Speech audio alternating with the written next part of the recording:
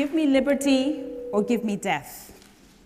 When Patrick Henry, the governor of Virginia, said these words in 1775, he could never have imagined just how much they'd come to resonate with American generations to come. At the time, these words were earmarked and targeted against the British. But over the last 200 years, they've come to embody what many Westerners believe, that freedom is the most cherished value, and that the best systems of politics and economics have freedom embedded in them. Who could blame them? Over the past 100 years, the combination of liberal democracy and private capitalism has helped to catapult the United States and Western countries to new levels of economic development. In the United States, over the past 100 years, incomes have increased 30 times, and hundreds of thousands of people have been moved out of poverty. Meanwhile, American ingenuity and innovation has helped to spur industrialization and also helped in the creation and the building of things like household appliances such as refrigerators and televisions, motor vehicles, and even the mobile phones in your pockets. It's no surprise then that even in the depths of the private capitalism crisis, President Obama said, "The question before us is not whether the market is a force for good or ill. Its power to generate wealth and to expand freedom is unmatched." Thus, there's understandably a deep-seated presumption among Westerners that the whole world will decide to adopt private capitalism as the model of economic growth, liberal democracy, and will continue to prioritize political rights over economic rights. However, to many who live in the emerging markets, this is an illusion.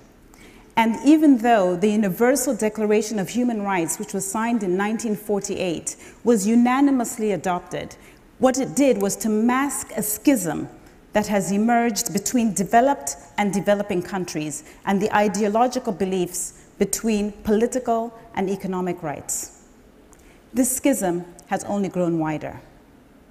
Today, many people who live in the emerging markets, where 90% of the world's population lives, believe that the Western obsession with political rights is besides the point. And what is actually important is delivering on food, shelter, education, and healthcare.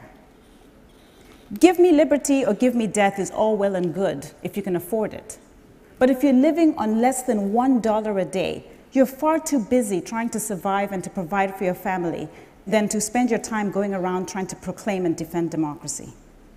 Now, I know many people in this room and around the world will think, well, actually, this is hard to grasp because private capitalism and liberal democracy are held sacrosanct.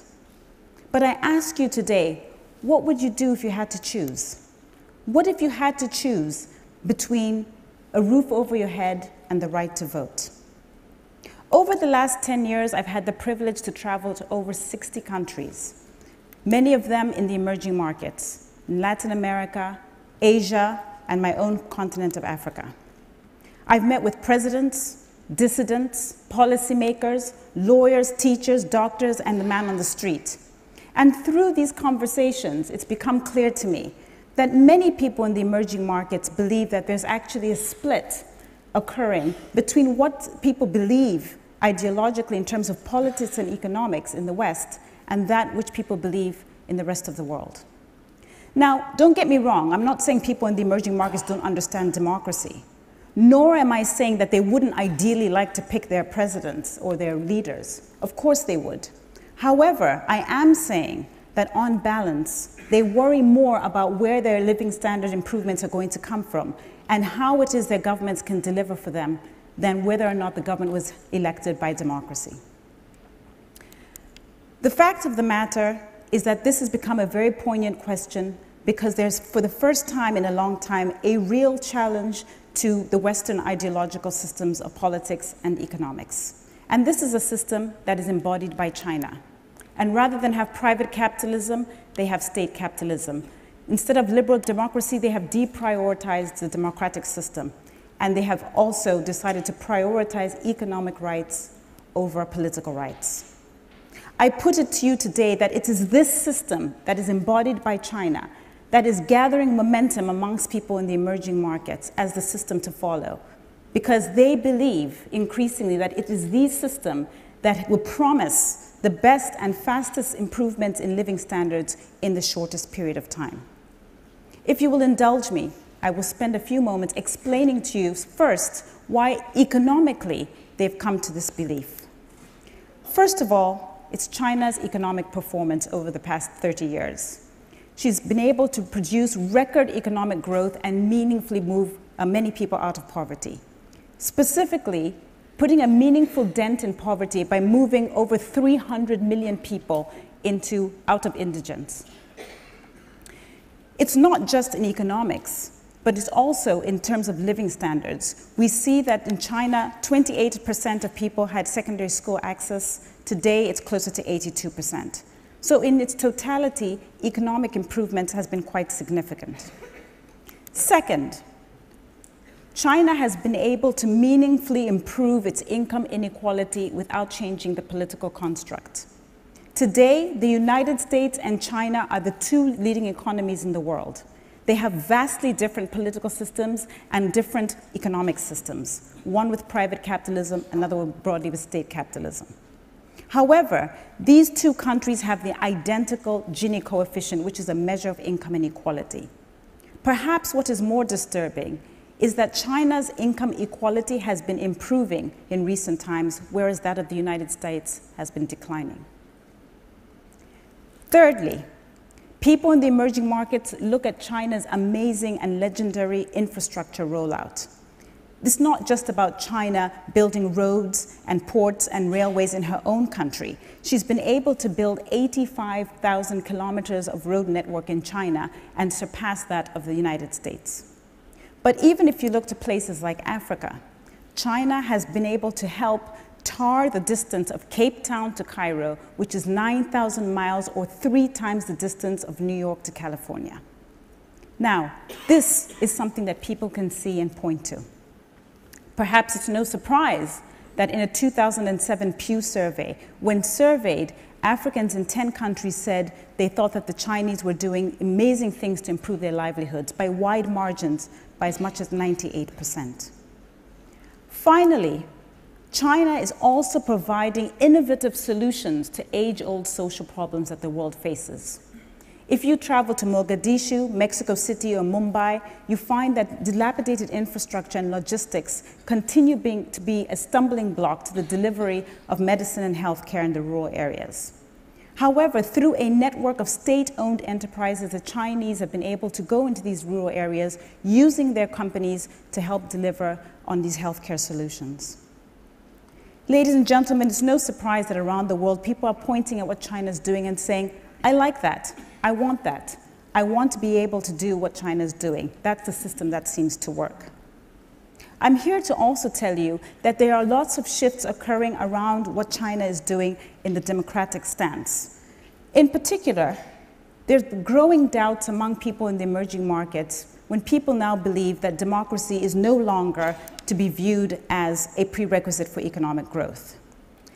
In fact, countries like Taiwan, Singapore, Chile, not just China, have shown that actually it's economic growth that is a prerequisite for democracy. In a recent study, the evidence has shown that income is the greatest determinant of how long a democracy can last. The study found that if your per capita income is about $1,000 a year, your democracy will last for about 8.5 years. If your per capita income is between $2,000 and $4,000 per year, then you're likely to only get 33 years of democracy. And only if your per capita income is above $6,000 a year will you have democracy come hell or high water. What this is telling us is that we need to first establish a middle class that is able to hold the government accountable. But perhaps it's also telling us that we should be worried about going around the world and shoehorning democracy, because ultimately we run the risk of ending up with illiberal democracies, democracies that in some sense could be worse than the authoritarian governments that they seek to replace.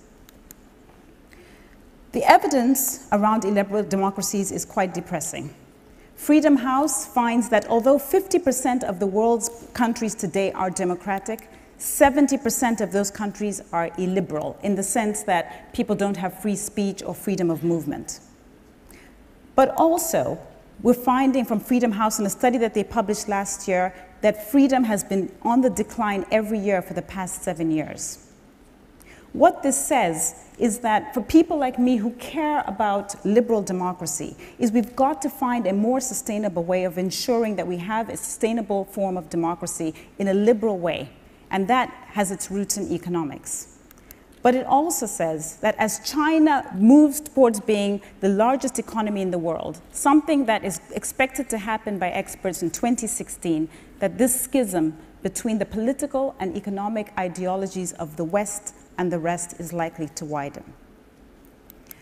What might that world look like?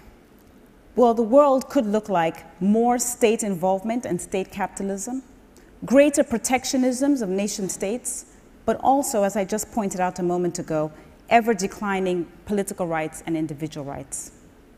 The question that is left for us in general is, what then should the West be doing? And I suggest that they have two options. The West can either compete or cooperate. If the West chooses to compete with the Chinese model, and in effect go around the world and continue to try and push an agenda of private capitalism and liberal democracy, this is basically going against headwinds. But it also would be a natural stance for the West to take, because in many ways it is the antithesis of the Western Chinese model of deprioritizing democracy and state capitalism. Now, the fact of the matter is, if the West decides to compete, it will create a wider schism. The other option is for the West to cooperate. And by cooperating, I mean giving the emerging markets countries the flexibility to figure out in an organic way what political and economic system works best for them. Now, I'm sure some of you in the room will be thinking, well, this is like ceding to China. And this is a way, in other words, for the West to take a back seat. But I put it to you that if the United States and European countries want to remain globally influential, they may have to consider cooperating in the short term in order to compete. And by that, they might have to focus more aggressively on economic outcomes to help create the middle class and therefore be able to hold government accountable and create the democracies that we really want. The fact of the matter is that instead of going around the world and haranguing countries for engaging with China, the West should be encouraging its own businesses to trade and invest in these regions. Instead of criticizing China for bad behavior, the West should be showing how it is that their own system of politics and economics is the superior one. And instead of shoehorning democracy around the world, perhaps the West should take a leaf out of its own history book and remember that it takes a lot of patience in order to develop the models and the systems that you have today. Indeed, the Supreme Court Justice Stephen Breyer reminds us that it took the United States nearly 170 years from the time that the Constitution was written for there to be equal rights in the United States. Some people would argue that today there is still no equal rights. In fact, there are groups who would argue that they still do not have equal rights under the law. At its very best, the Western model speaks for itself. It's the model that put food on the table, it's the refrigerators, it put a man on the moon. But the fact of the matter is, although people back in the day used to point at the Western countries and say, I want that, I like that, there's now a new person in town in the form of a country, China. Today, generations are looking at China and saying China can produce infrastructure, China can produce economic growth, and we like that. Because ultimately, the question before us and the question before 7 billion people on the planet is how can we create prosperity? People will care and will pivot towards the model of politics and economics in a very rational way, to those models that will ensure that they can have better living standards in the shortest period of time. As you leave here today, I would like to leave you with a very personal message, which is what it is that I believe we should be doing as individuals. And this is really about being open-minded. Open-minded to the fact that our hopes and dreams of creating prosperity for people around the world, creating and meaningfully putting a dent in poverty for hundreds of millions of people has to be based in being open-minded, because these systems have good things and they have bad things. Just to illustrate, I went into my annals of myself. That's a picture of me. Oh. I was born and raised in Zambia in 1969. At the time of my birth, blacks were not issued birth certificates, and that law only changed in 1973. This is an affidavit from the Zambian government.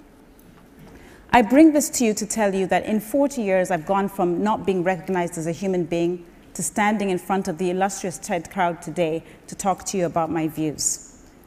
In this vein, we can increase economic growth. We can meaningfully put a dent in poverty.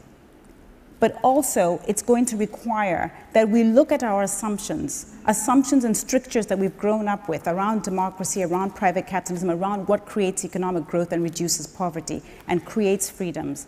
We might have to tear those books up and start to look at other options and be open-minded to seek the truth. Ultimately, it's about transforming the world and making it a better place. Thank you very much.